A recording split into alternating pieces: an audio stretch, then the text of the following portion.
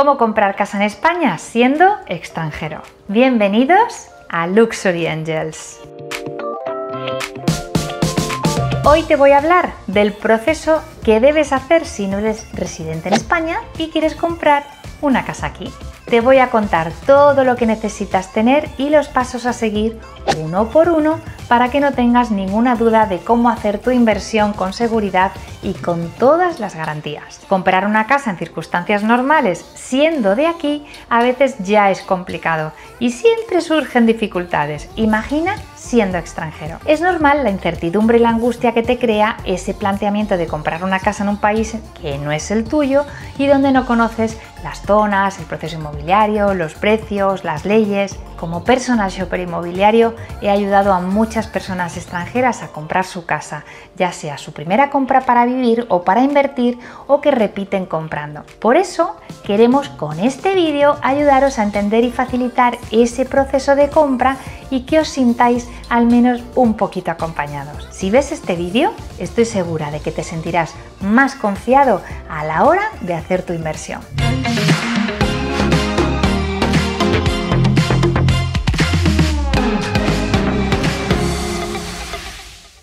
Como sabes, el propósito de este canal es ofrecerte vídeos de forma divulgativa y que tengas toda la información inmobiliaria posible, especialmente a la hora de comprar una casa. Espero que este vídeo te ayude a comprar la casa de tus sueños. Y no te olvides de buscar un buen agente inmobiliario que te ayude en todo el proceso. ¿Qué pasos debes seguir para comprar una casa en España siendo extranjero? Bien, yo me imagino teniendo que comprar una casa en Francia, en Colombia, en Chile, en México y no sabría por dónde empezar. ¿O sí? Bueno, tendría delante dos opciones. Lo haría yo misma, con lo que eso puede implicar, o bien confiaría en alguien especializado en ese tipo de trabajo. Es como cuando vas a hacer una obra muy específica en casa, puedes formarte y hacerlo tú o encargarle el trabajo a alguien especialista en ese tipo de obra. Y sin adelantarte nada, intuyo que ya sabes cuál será la moraleja. Te juegas mucho en esa operación. Vamos a ver primero dos cosas súper importantes que debes controlar si has tomado la decisión de comprar una casa en España. Es básico que empieces por ahí, por favor. Luego veremos qué requisitos necesitas para poder comprar y por último los pasos que hay que seguir para realizar esa compra. Lo primero de todo, y eso es fundamental y no nos cansamos de repetirlo en Luxury, es determinar cuánto dinero tienes para gastar en la compra de tu casa y si necesitas financiación. Y a esto debes prever una cantidad para el gasto de impuestos, notaría, acondicionamiento de la casa, etc. En España, siendo no residente, puedes solicitar una hipoteca en un banco español perfectamente. A los residentes nos dan hasta el 80% del valor de tasación de la casa que vayamos a comprar. En vuestro caso de no residentes, ese porcentaje puede bajar en función del banco donde lo solicites, puesto que las garantías y los avales que tenéis no están aquí y el riesgo que corren los bancos de no cobrar ese dinero que te prestan es mayor. Nosotros siempre le ofrecemos a nuestros clientes un estudio hipotecario de manera gratuita dentro de nuestros servicios. Consejo Luxury: si controlas los números, controlas la operación.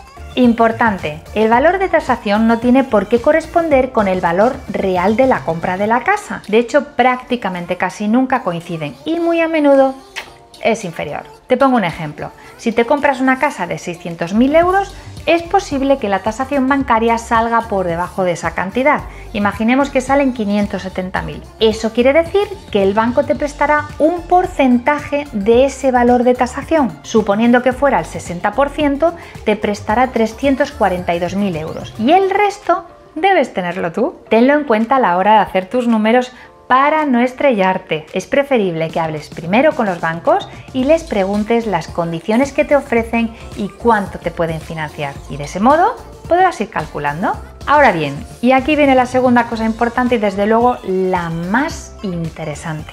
Si realizas una inversión inmobiliaria en España igual o superior a 500.000 euros, automáticamente puedes obtener una Golden Visa o visado de oro, que es un visado de residencia para ciudadanos extracomunitarios. O sea, que te permite acceder a los beneficios de un permiso de residencia a cambio de una inversión económica. Y no solamente al comprador, sino también para su cónyuge y los hijos menores de 18 años, también para la escolarización en centros públicos. Y además, y cito textualmente la ley, la renovación de la residencia podrá efectuarse aun existiendo ausencias superiores a 6 meses al año, en el caso de visados de residencia y autorizaciones para inversores extranjeros. Esto es otra ventaja con respecto a la residencia común, donde no puedes ausentarte más de 6 meses de España o perderás tu visado. Es una medida muy atractiva que se aprobó en España en el año 2013 y también está vigente en otros países. El objetivo, claramente, atraer a inversores extranjeros que quieran comprar vivienda aquí y como contrapartida se les facilita la obtención de un permiso de residencia, pudiendo circular libremente por el resto de los 26 países europeos del espacio Schengen que tienen una política común de visados. Schengen. O sea, que si tienes 500.000 euros para poder invertir aquí en una casita en España, ¿a qué estás esperando para obtener tu visado? Golden Visa. ¿Qué requisitos necesitas para solicitar la Golden Visa? Podéis solicitarla a aquellos que no pertenecéis a la Unión Europea y que compréis inmuebles por un mínimo de 500.000 euros libres de gravamen. ¿Qué quiere decir eso? Que la inversión puede ser superior y solicitar un préstamo, pero los primeros 500.000 euros de la inversión no pueden tener ningún tipo de carga. La normativa tampoco especifica que la inversión la tengas que realizar en una sola casa, por lo que puedes comprar varios inmuebles, donde uno de ellos, eso sí, corresponderá a la vivienda que determines como habitual aquí en España. La duración inicial del visado es de 1 año, renovable a los 2 si ya has realizado la inversión, o bien de 6 meses si aún no se ha formalizado, pero sí existe un precontrato con garantías. Consejo Luxury. La Golden Visa te ofrece la residencia que no la nacionalidad. Ese es otro proceso por el que te recomiendo que te dejes aconsejar por un abogado experto en esos trámites. Recapitulemos. Hemos visto que debes hacer tus números para comprar una vivienda en España y más si necesitas financiación, y que si inviertes más de 500.000 euros tendrás un visado de residencia para ti y tu familia. Vamos con la segunda parte. ¿Qué 4 cosas vas a necesitar para comprar una casa en España? Lo primero de todo, ¿recuerdas lo que te contaba al principio del vídeo sobre lo de hacer las cosas tú solo? Estando aquí en el país y dedicándonos a esto profesionalmente, vemos cómo en casi todas las operaciones de compra-venta surge alguna cosita que puede darnos algún quebradero de cabeza. No es fácil comprar solo por el hecho de ser español y residir en la ciudad. Por eso, nuestra recomendación por ser extranjero es siempre que busques a alguien en quien confiar. Debe conocer las zonas, la tipología de las casas, los precios, cuáles son las zonas más rentables, las más seguras, de qué servicios dispone. Debe encontrar la casa que necesitas y negociarla, asegurar que está libre de cargas, de derramas, etc. Y gestionar toda la documentación, garantizándote que todo se hace según derecho. Esto no se saca así. Es fruto de un informe muy exhaustivo y detallado. Y sería fantástico para ti si además ese profesional cuenta con gente experta que gestione con rapidez y soltura las necesidades que tengas. Es decir, si tienes que pedir hipoteca, solicitar el NIE, la Golden Visa, gestión fiscal, en definitiva, que todo vaya dirigido a tu ahorro de dinero, de tiempo y sobre todo de disgustos. La segunda cosa que necesitas tener para comprar casa en España es el NIE. Como indican sus siglas, es el número de identificación de extranjeros y es único para cada persona y el resto de tu vida siempre tendrás el mismo. Es imprescindible para comprar un inmueble en España. Puedes formalizar una reserva señal de un inmueble con el pasaporte, pero tendrás que disponer del NIE antes de firmar la escritura. De lo contrario, no podrás realizar la compra ante notario. El NIE aparecerá en todos los documentos que firmes o se te expidan en España. Y no es complicado de conseguir, ¿vale? Así que tranquilos. Hay que pedir una cita previa en la comisaría de policía más cercana al lugar donde tienes intención de vivir o comprar la propiedad o tramitarlo en tu consulado. Pero ten en cuenta que el consulado no puede emitir el NIE actúa solo como caja postal entre el solicitante y las autoridades competentes españolas, en este caso, la policía. Para conseguirlo, debes rellenar un impreso de solicitud debidamente cumplimentado en el ordenador, pero no firmado, ya que deberás firmarlo en presencia del oficial que lo recepcione. Tiene que comprobar que personalmente eres tú y debe ir acompañado del impreso que acredite que has pagado la tasa establecida, 9,64 €, del documento que acredite que vas a comprar casa, una foto, tu pasaporte y su fotocopia. Y suelen tardar como unas 3 semanas en dártelo, en teoría. Consejo Luxury: no olvides poner correctamente tu mail en la solicitud, por favor. Tienen que enviarte tu NIE. Para más información te dejo un enlace aquí abajo del Ministerio de Asuntos Exteriores en España, donde puedes descargar los formularios y te explican cómo hacerlo. Tercera cosa que vas a necesitar: abrir una cuenta bancaria en España. Ojo, no es necesario para la compra, pero sí agiliza los trámites y los pagos y quizá te ahorre alguna comisión. Y una vez finalizada la compra, sí que la vas a necesitar para el pago de impuestos, así que es recomendable tener una. Y en último lugar, en el momento en el que ya seas propietario de la vivienda, necesitarás un representante fiscal que gestione todos tus asuntos. Y ahora sí, ¿qué pasos debes dar para comprar una casa en España? Vuelvo a remitirme a la cosa más importante que necesitas para comprar una casa. Busca a alguien de confianza que te acompañe en todo el proceso. Es lo ideal. Como particular y como extranjero hay muchas consideraciones que a alguien que no conozca el sistema legal español se le pueden escapar. Los pasos. Primero, buscar casa, obviamente. Elige dónde quieres vivir o invertir. En Madrid, en Valencia, Sevilla, en qué tipo de barrio, qué tipo de casa, etcétera, etcétera, etcétera. Para elegir la casa adecuada tienes que visitarlas, pasear sus calles, ver qué servicios tiene cerca, todas esas cosas que supongan un valor añadido y que te den seguridad. Segundo paso, investiga la propiedad y negocia el precio. Supongamos que te has decidido por una casa ya. Bien, la has encontrado, pero ¡qué felicidad! Calma, calma, pasito a pasito. Ahora hay que asegurarse de que lo que vas a comprar cumple con todas las garantías y hazlo siempre antes de señalizar nada. Importantísimo. Imagínate que firmas un contrato comprometido y luego encuentras unas deficiencias estructurales o de otro tipo que hacen que tu inversión se vaya al garete. Evítalo. Pide una nota simple en el registro de la propiedad donde vengan las cargas, si hay problemas de embargo, que no tiene derramas pendientes, que haya pasado la IT, cualquier cosa que te haga saltar la alarma. Y si hace falta, ve con un arquitecto que certifique que estructural y técnicamente sea correcta. No sabes la de problemas y dinero que te vas a ahorrar. Y ahora toca negociar. La clave para obtener el mejor precio para tu casa es el control de tus emociones y una buena planificación o estrategia para tu compra.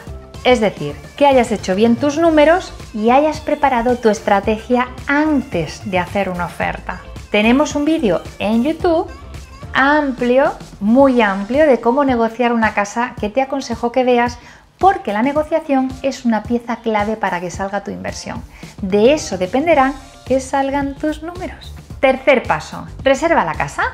Una vez que la investigación esté completa y todo sea correcto, hay que realizar un contrato de compra-venta o contrato de arras que asegure que el vendedor se compromete a vender la vivienda y tú a comprarla. En este acuerdo, el comprador entrega al vendedor una señal en concepto de reserva firme de la casa. Lo habitual en España es el 10% del importe de la compraventa. Es un contrato muy sencillo, corto y conciso, donde aparecen los datos personales del vendedor o vendedores, los datos personales del comprador o compradores, los datos detallados de la vivienda en cuestión como aparecen en la nota registral. Aquí siempre es conveniente que se añada la referencia catastral. El precio total de la compraventa y su fecha estimada de escrituración ante notario. El importe que se entrega en concepto de arras, que sería el 10%, y la cantidad que queda por pagar. Que la transmisión se realizará como cuerpo cierto, libre de cargas y gravámenes y con todos sus impuestos y obligaciones al corriente de pagos. Y finalmente, la penalización de no cumplir con este acuerdo. por eso se llaman arras penitenciales. Si el comprador incumple y finalmente no vende, perderá el dinero entregado, y si el vendedor es quien incumple, tendrá que devolver el doble. Este documento es muy importante, y todo en teoría se puede pactar si ambas partes están de acuerdo, incluso el porcentaje de la señal. Debe quedar todo perfectamente reflejado en el contrato para que más tarde no haya sorpresas y un "te lo dije, te lo dije". En el caso de las viviendas de obra nueva, en España los promotores están obligados por ley a garantizar que la cantidad pagada en el contrato más los intereses legales serán devueltos en el caso de que las obras no se finalicen. Y quinto y último paso, escriturar ante el notario. Si necesitas financiación, deberás cerrar formalmente los acuerdos con el banco entre el contrato de arras y la escrituración, puesto que en el notario firmarás ambas cosas en el mismo acto, la hipoteca y la compra de la casa en ese orden. El notario 3 días hábiles antes de la firma te explicará personalmente las condiciones del préstamo que vas a firmar, de tal forma que si tienes alguna duda, pues las puedes aclarar con él o con tu banco antes de la formalización de esa firma. La escritura pública te da, con la intervención del notario, una certeza y da fe de la fecha, de quiénes intervienen, cómo lo hacen, en nombre de quién, comprueba que los poderes de representación, si es el caso, que sean correctos, las cargas, el corriente de pago de impuestos, todo. Y ante los tribunales es una prueba inmediata y privilegiada. Resumiendo de nuevo, hemos visto que tanto si vas a pedir hipoteca como si no, lo primero es hacer los números y saber cuánto puedes gastar en la compra, que puedes solicitar la Golden Visa si inviertes a partir de 500.000 euros y cómo solicitarla, qué 4 cosas necesitas para comprar y cuáles son los pasos para llevar a cabo la compra de tu casa. Muchos nos preguntáis por los impuestos a la hora de comprar una casa y ya son lo suficientemente complejos como para merecer un vídeo por sí solo. Por eso tienes un vídeo en nuestro canal de YouTube donde te hablamos de todos los gastos que tienes al comprar una casa aquí en España. Y así podrás tener una información mucho más detallada.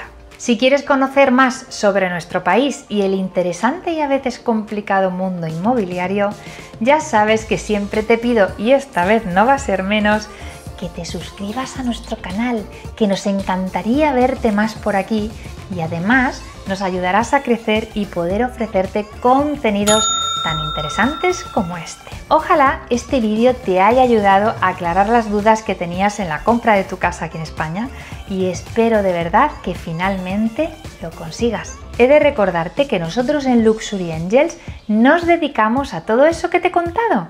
Representamos a los compradores desde el principio hasta el final y les llevamos de la mano para que todo salga bien, porque somos personal shopper inmobiliario.